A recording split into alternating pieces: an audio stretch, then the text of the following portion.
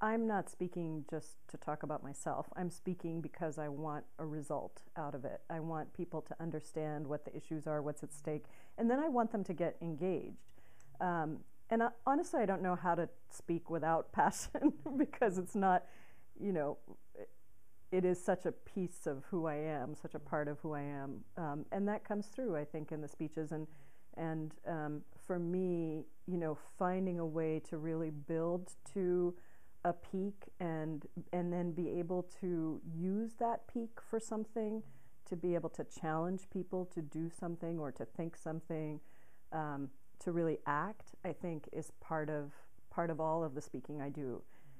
And it's not always easy because so much of what we're talking about is really traumatic stuff, you know, difficult issues, complex issues, politically challenging issues.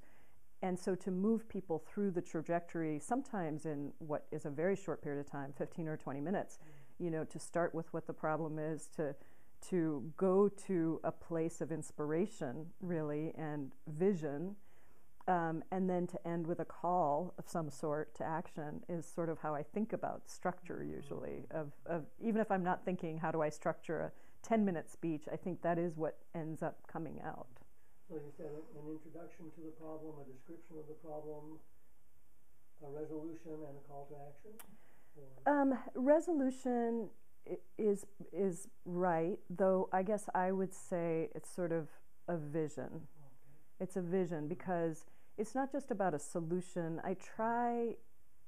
I'm not always successful, but I try in most of my speeches to present a picture of what the world could be. And that is slightly different than a solution, which I think about as more pragmatic. And I do talk about solutions as well. But I feel like the purpose of most speeches is about informing, educating, and inspiring. You may have heard of Monroe's motivated sequence. Mm-hmm. Sounds like this is part of what you're doing. Yeah. Because he refers to the vision. Yeah. The idea that there is hope and mm-hmm. there are opportunities. Yeah. Once you take action. Yeah, exactly. And I think people, you know, I do give facts, especially in a longer speech, but I've learned that people do want information, but they need it in a way that's digestible. And for me, the stories are a really important component of any speech. If I have time, either my story or somebody else's story.